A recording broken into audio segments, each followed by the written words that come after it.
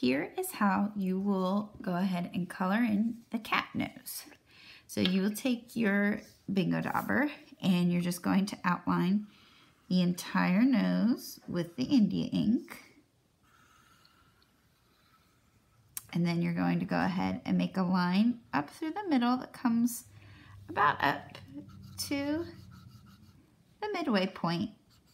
And you're going to make 2 nostrils, kind of where it curves out. Kind of looks almost like a mushroom.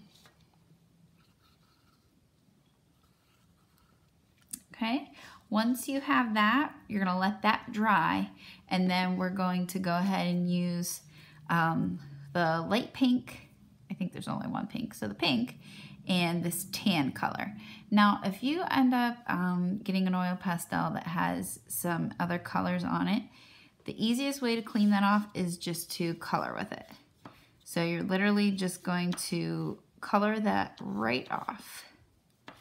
So just like with the eyes, what we're gonna do is use the darker color on the outside of the nose, and then we're gonna use this lighter color to blend in towards the center, okay? So if you use the Bingo Dauber correctly, this ink should dry pretty quickly. It's just a little bit damp on the nostrils and just a little spot up here.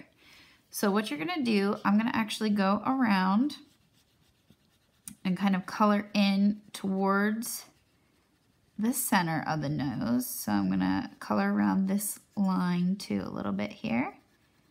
And just coloring, pointing towards the middle of the nose. So coloring in strokes that point out. And I'm gonna go around the nostrils too. So I'm gonna go around this side.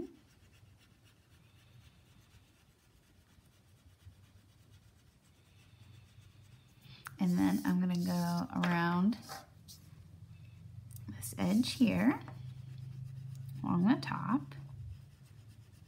If your Bingo Dauber is coming out a little too fast, or you let a little bit too much come out too fast by squeezing, you will have to wait to color because you don't want the ink to get into the oil pastel. Okay.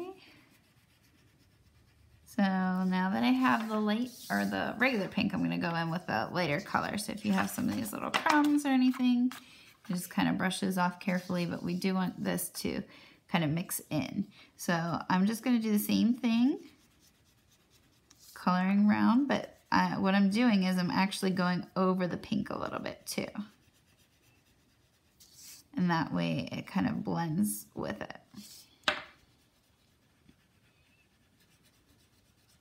And you can go back and forth. Like I kind of colored over some spots that were white, so I might want to add a little bit more pink back in here. And this will give the look of that cat nose. Most cats have pink noses, not all of them, but it's just one way that you can color this in. Unless you want to do the black nose, like the dog, then that would be kind of in the same way. And then just kind of finishing this out with the tan. And then just making sure that it's blended.